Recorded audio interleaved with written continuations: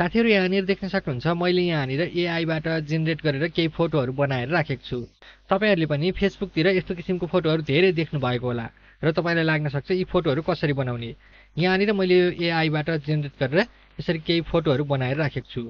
अब यस्तो फोटो चाहिँ हामीले कसरी बनाउने भनेर अघिल्लो भिडियो एउटा चाहिँ मैले मोबाइलबाट बनाउने तरिका अर्थात बिङ एपको प्रयोग गरेर मोबाइलबाट यस्तो फोटोहरु कसरी बनाउन सकिन्छ भनेर अपलोड गरेको छु। त्यसको लिंक पनि म डिस्क्रिप्सनमा राखिदिने छु र यो भिडियोमा चाहिँ म तपाईहरुलाई यो कम्प्युटरमा हामीले यस्तो फोटोहरुलाई कसरी बनाउन सकिन्छ त कुन साइटमा जानुपर्छ यहाँनिर गरेर देखाउन गइरहेको छु। सबैभन्दा पहिला एउटा इन्टरनेट चलाउने ब्राउजर खोल्नु होला। यहाँनिर म गुगल क्रोम खोल्छु।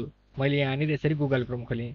यहाँनिर एड्रेस बारमा www.bing.com भनेर तपाईले लेख्नुहोस् र इन्टर गर्नुहोस्। त्यसपछि यहाँनिर यसरी माइक्रोसफ्ट बिङ लेखेको यो पेज खुल्ने छ।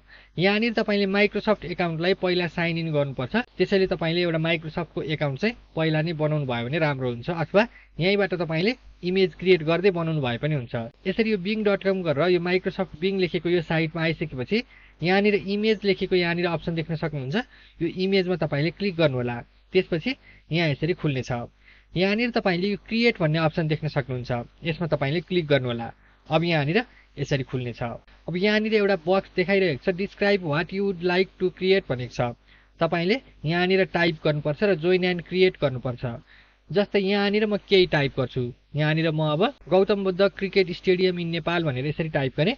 अब यहाँ जोइन एन्ड क्रिएटमा मैले क्लिक गर्दिन्छु। अब के हुन्छ यहाँनिर पिक्चर जेनेरेट हुनको लागि पहिला माइक्रोसफ्टको एउटा एकाउन्ट चाहिन्छ। मैले सुरुमै भनेको छु एउटा एकाउन्ट बनाउनु होला। अब यदि यहाँनिर एकाउन्ट छ भने साइन इन गर्नुहोस्। तपाईको छैन भने यहाँ तल क्रिएट वान भनेर लेखेको छ। यो क्रिएट वानमा क्लिक गरेर अगाडि प्रोसेस गर्दै जानुहोस्। जस्तै यो माइक्रोसफ्टको एकाउन्ट बनाउने तरिकाको भिडियो पनि बनाएको छु।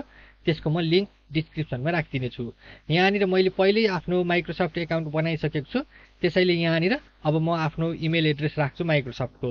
अब यसरी यहाँनिर मैले आफ्नो आईडी राखे। नेक्स्ट गर्छु। त्यसपछि पासवर्ड राख्नु पर्यो र यसरी पासवर्ड राखेपछि यहाँनिर साइन इनमा क्लिक गर्नु होला।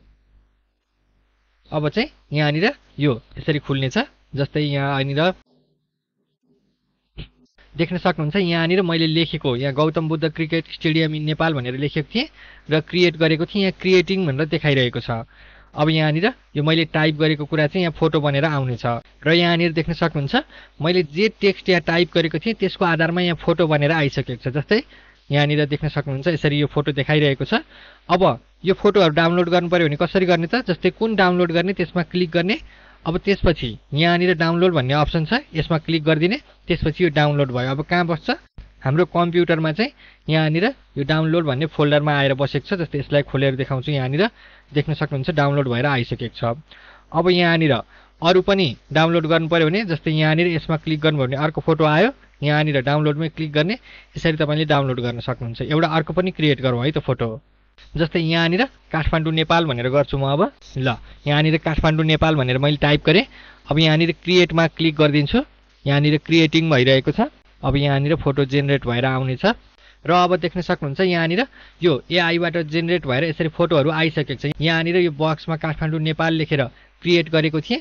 यहाँनिर यसरी फोटोहरु बनेर आइसकेको छ। जस्तै यहाँनिर मैले यसलाई खोलेर देखाउँछु। ल यो भयो। मैले यसलाई नेक्स्ट गर्दै गएँ। यहाँ आएका फोटोहरु सबै यसरी आइसकेको छ। यस्तो किसिमबाट तपाईले सजिलैसँग आफैले नै यो माइक्रोसफ्ट बिङको यो साइटमा आएर आफूले चाहे अनुसारको फोटोहरु बनाउन सक्नुहुन्छ। अब तपाईले मोबाइलको एपबाट बनाउने तरिका सिक्न चाहनुहुन्छ भने चाहिँ मैले छुट्टै भिडियो बनाएर राखेको छु। त्यसको लिंक म डिस्क्रिप्सनमा राखिदिने छु। त्यहाँबाट हेरेर गर्न सक्नुहुन्छ।